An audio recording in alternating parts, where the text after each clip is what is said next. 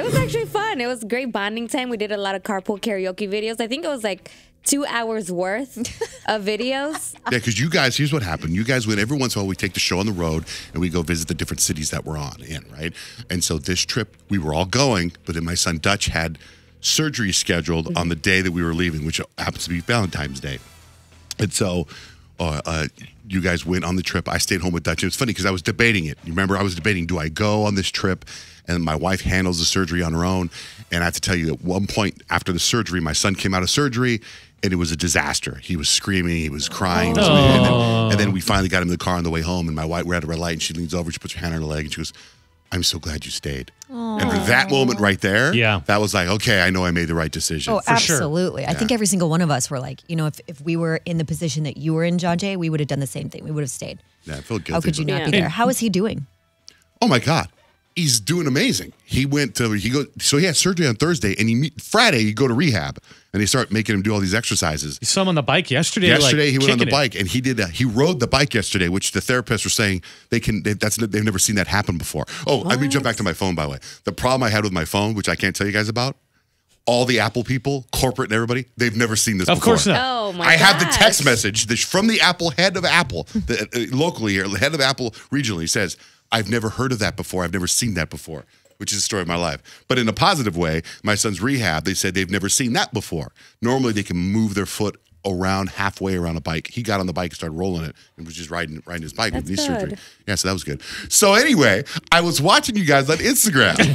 Well, you guys are visiting all these different cities that we're in. How was it? Suzette's the first time you went over there. How was it? It was fun. I got to meet some amazing listeners, and we partied.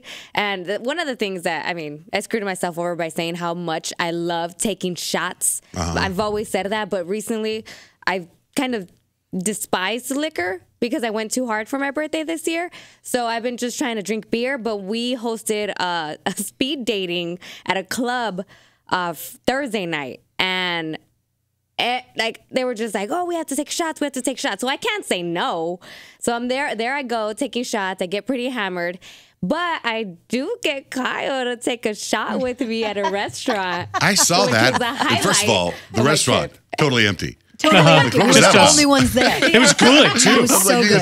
I messaged Suzette. I go, that place goes off. Like you guys are all alone in this restaurant doing shots. I think we were there at like the random restaurant time. It was like that. Like 2:30. Yeah, exactly. I think that's why it was empty, because the restaurant was really good. Yeah. It's funny because Suzette posted a video of us taking the shot, and my husband, because I don't really drink, my husband texted me right away. He goes, you took a shot?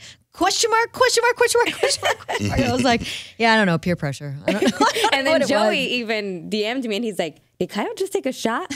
And what was the shot of? Yeah.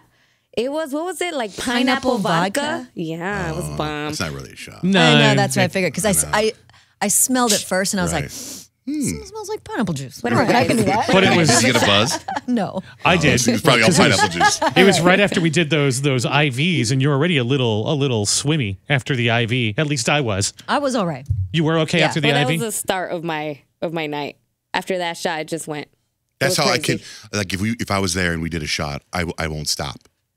Like I can't just do one shot. Yeah, I got to do 40 of them.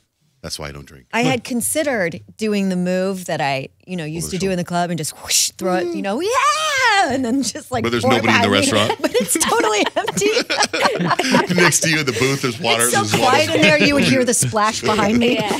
Oh, I was staring you guys down, making sure that you guys took those shots. That was the highlight of my trip.